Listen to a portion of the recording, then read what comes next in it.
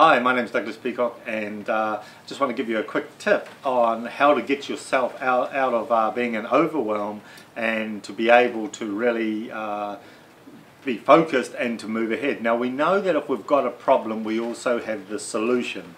It's just that we need to bring our way of awareness, our thinking, across to be able to see the solution. And you know, that may seem easy when you're not under a lot of stress or in the feeling of anxiety, of overwhelm. So to get yourself out of overwhelm, there's a couple of things that you can do. Now, the first thing that you need to recognize, if you've gone into overwhelm, you're going to be in one of three places. You're either going to be in the past, worrying about what's happened in the past. You're going to be in the future, worrying about what you're going to do in the future and how it's going to look. Or you're going to be in your emotions, and you're going to be focusing on how it feels and how you're not good enough or what's going on for you. And if you're in any one of those three, you're not present in the moment.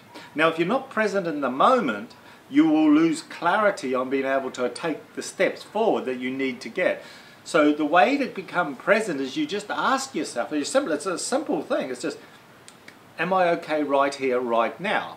Right here, right now. No, not in a couple of minutes, right here, right now. And if you do it when you're right here, right now, not things that happened in the past and not how you're feeling, just be right here, right now, what you'll notice is that you actually begin to calm down and the mind actually clears a bit so that you can then start looking at the solutions on what needs to happen. And when you bring yourself present, the opportunities open for you then to be able to go ahead and take charge.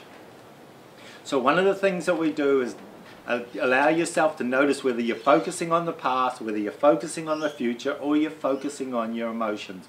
Bring yourself back to being present, being here now, and you'll find that they tend to fall away, and then you just take the next step forward on what you need to do. Okay? Hey, my name's Douglas Peacock. Check out our website for other blogs.